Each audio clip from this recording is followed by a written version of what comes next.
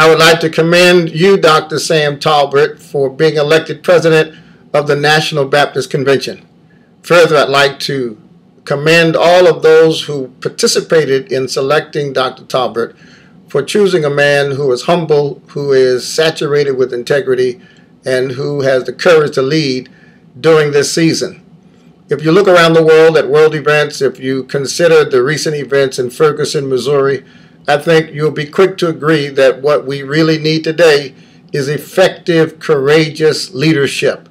We're suffering from a leadership crisis in Washington, on Wall Street, in the halls of Congress, and in the corridors of corporate America.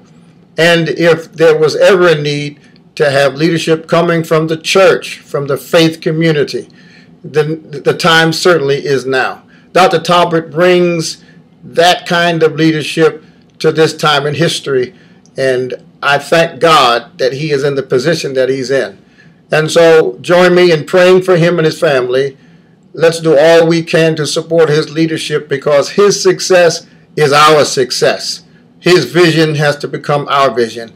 And I have pledged to him privately, as I will now publicly, that all of the resources I may be able to access and all of the skills that I have, I've made available to Dr. Sam Tolbert as he attempts to take us to the next level in the National Baptist Convention. God bless you, and I look forward to seeing all of you very soon.